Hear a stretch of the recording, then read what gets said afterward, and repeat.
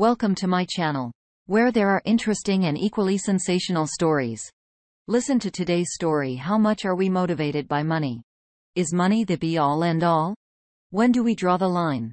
Today on our space, dirty deeds always reveal themselves in time. Nobody is above the law.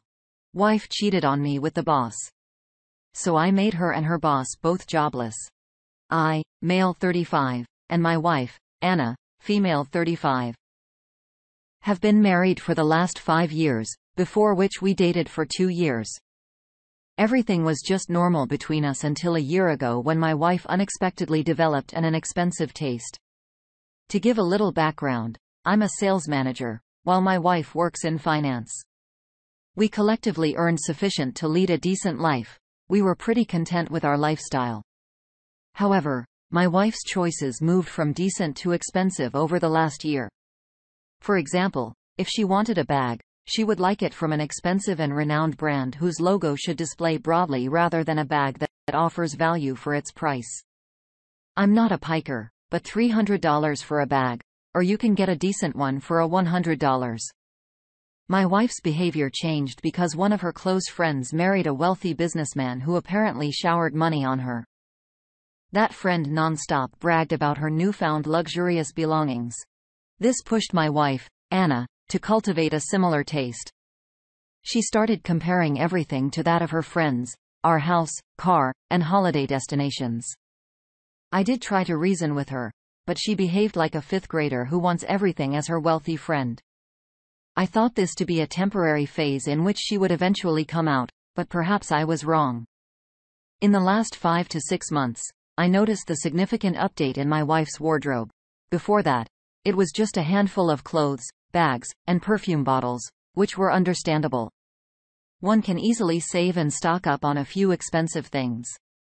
In the last 5 to 6 months, she upgraded her wardrobe completely. Everything from her clothes to sandals had a renowned brand name. I was curious and asked her if she got a promotion, to which she said, yes. I asked her how much, but she shrugged, saying she was getting good incentives and no change on her base pay. I wonder if one can afford so much with the incentive amount. I didn't delve deep into this because it would send me on a guilt trip that I couldn't provide a luxurious lifestyle to her, yet questioning her when she was doing it on her own. She had done this in the past, so I refrained from digging. I was curious all this while, but I kept everything to myself. However, secrets find their own way to get discovered. A month ago, I was searching for some documents in my wardrobe. Despite the hunt for hours, I didn't find it. So I started scavenging it in my wife's section. Didn't find the documents I searched for, but found my wife's bank statement. I just casually glanced through it. After her last promotion, which was about a year ago, she said her salary was roughly $6,500 a monthly after taxes. However, the statement reflected a very different picture. There were multiple credits from her company's name in a month, and none was close to even $6,000. They range between $1,004, $1,000. But not a whole number. I added it up for a month and saw if they came to $6K, but it didn't. I also tried to evaluate if she got a weekly or bi-weekly payout. But the numbers did not match. The total money credited for a month added to be around $10,000. Curiosity got off me. And I further scavenged through her wardrobe. I didn't find anything else. She wasn't at home. I just sat there and stared at the bank statement. Then I realized that the statement was from X Bank, hiding the bank name for confidentiality. While as far as I knew, she had an account at Y Bank. I felt intuitive that X Bank was not her salary account. On the same day during the dinner, I casually asked her, "Hey, did you change your salary account from Y Bank to a different one?" She said, "No." I added, "Do you have an account in X Bank?" Her body got alerted and reflex. She turned pale and said, "No. I mean, no. I don't have an account with X Bank." "Why are you asking this?" Or replied that X Bank had rolled some great offers for their woman customer on Women's Day. I kept staring at her. She got uncomfortable. I gave her the time to confront me, but she said nothing after that. She completed her dinner and went straight to bed. A part of me wanted to confront her right there, but I held back, giving her time to reflect. I waited for a week. For a couple of days, she looked tense and alert. However, as a week passed, she became her usual self, which got me agitated. I mean, she was comfortable in keeping me in the dark. Whatever the reason, I couldn't withhold myself. I handed over the bank statement to her the following weekend and asked for an explanation. She panicked. She asked me, how did I find it? I told her the truth. She swiftly turned the discussion around me and blamed me for intruding into her private space. I clarified that I would not get swayed by her mind games and pressed her for an explanation. She denied answering. We argued for the entire Saturday. It was almost evening when I threatened her that I would send the details to her company if she didn't give me a reason for hiding the truth about this new bank account and mysterious credits. I threw this arrow in the dark and it hit. She agreed to confess, but she took a promise from me not to involve her company in this matter. I nodded. She described how she found a loophole in the financial process of her company, where if an employee is smart, they could easily embezzle funds from the company. She was initially reluctant to misuse it, but her growing desire to own expensive self compelled her to do so. I was shocked. Never in my wildest dream. I thought my wife was a fraudster. I asked her how she must have the courage to pull off such a fraud. She said that she tested it once with a small amount with a plan that if caught, she would just sob her way out, saying that it was just negligence. Companies usually don't book you for fraud if the amount is low. They could just fire them, so she took the bet. She later changed her bank account as a safety measure when the amount rose beyond thousands. I could not wrap my head around the information. I didn't yell at her. Just kept staring at her, surprisingly. I'm not a saint, yet this didn't feel right. Probably because she kept me in the dark in a way. She cheated on me too. I asked her why she hid all this from me. She said that I wouldn't have approved. I didn't say anything. I wasn't angry either. Honestly, I didn't know how to react at that moment. I told her to stop all this mess and leave the company before she was caught, and her career got tarnished. She nodded. I was restless for the next few days, and so was she, but we didn't speak to each other. After a week, I asked her if she had considered leaving the organization. She said she was settled in that company and didn't want to leave.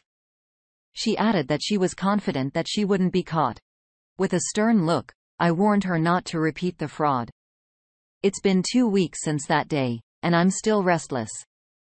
I think I'll get over it if Anna leaves the company. In that way, I would be sure that she's out of this mess. But I don't know why she doesn't want to leave the company. Do you guys think that she'll still embezzle of funds under my nose? Please suggest a middle way to handle the situation. We have a couple of comments. First, dude, your wife is such a gangster.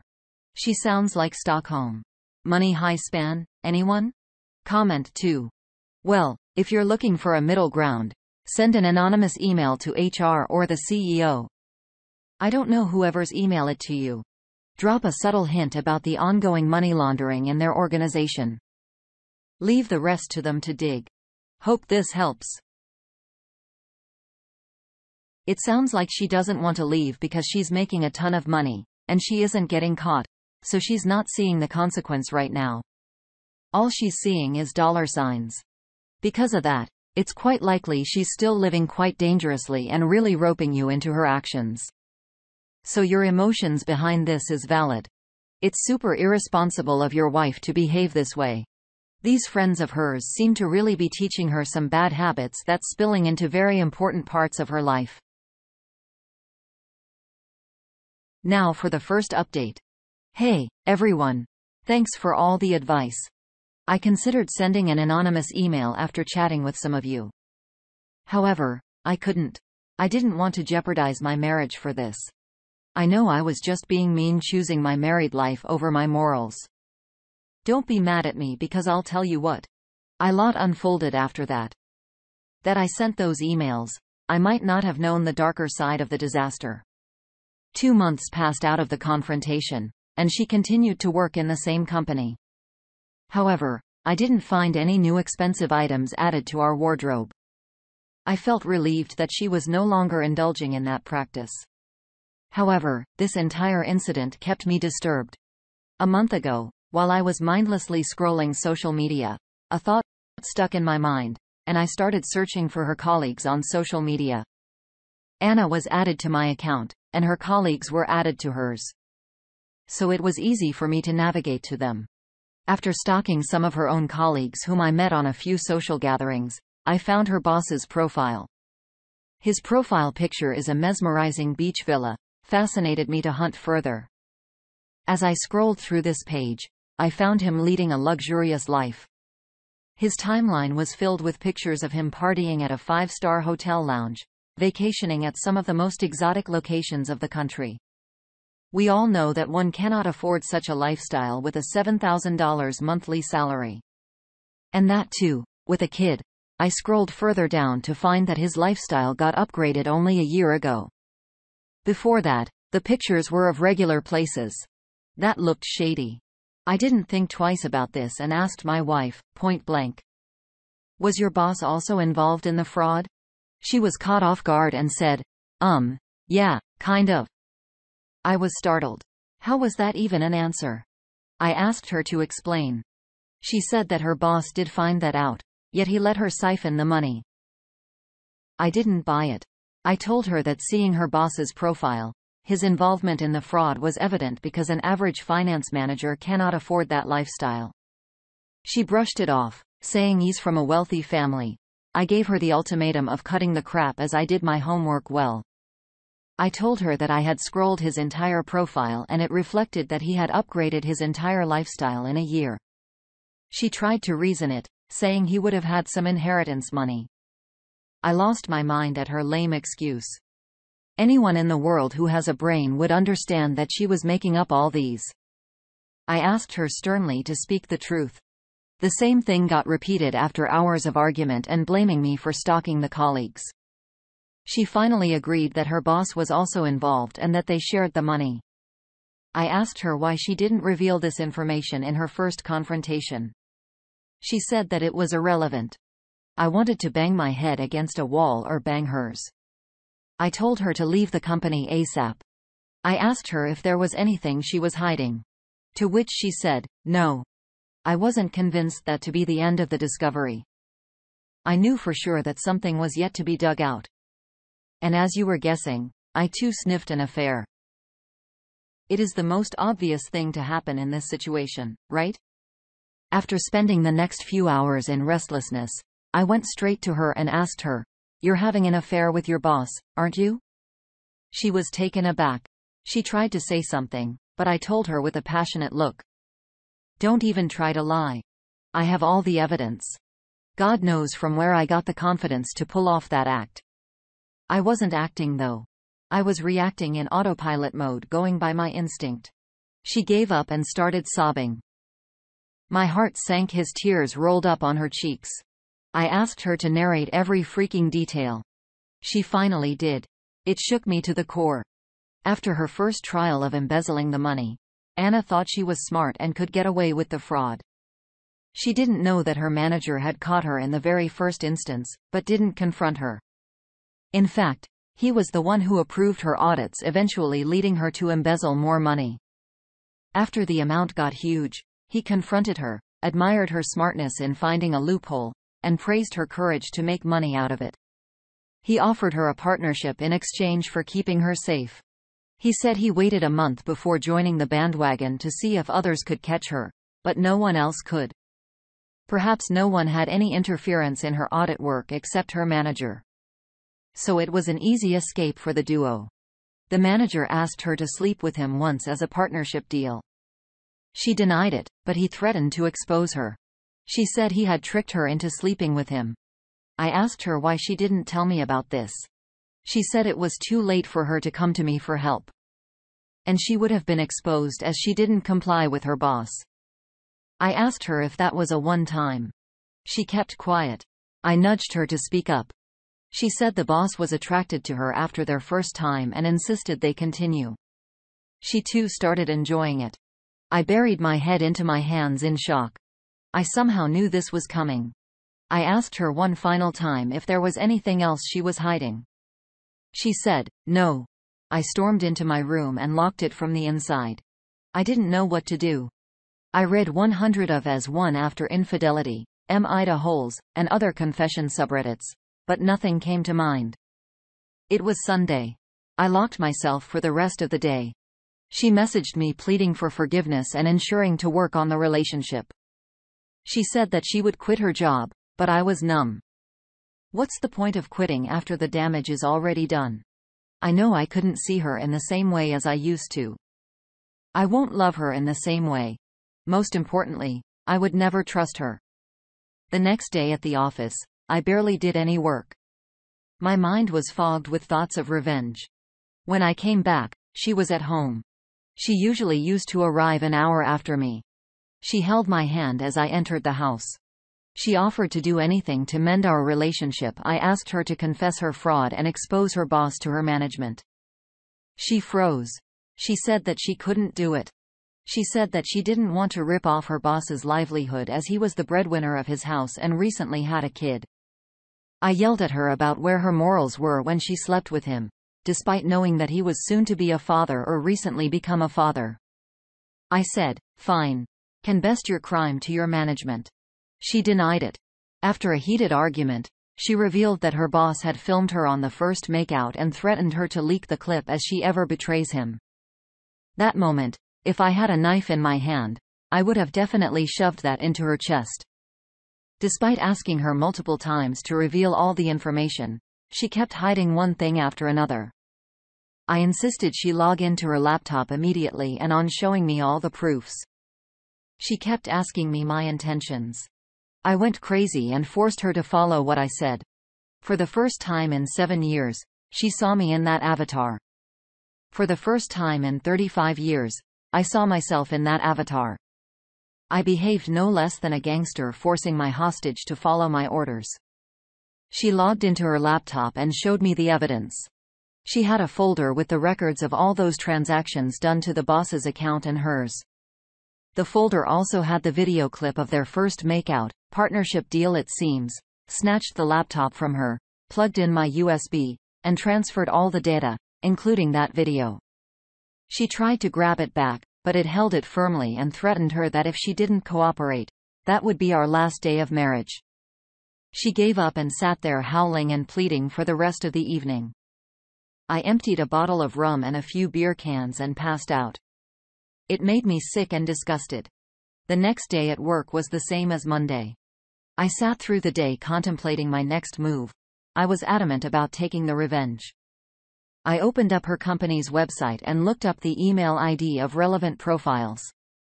Apart from the general contact details, I found the HR and director's email IDs. Then what? I sat for the next 2 hours writing a similar story as this one. Attaching all the evidence I snatched from her the other day.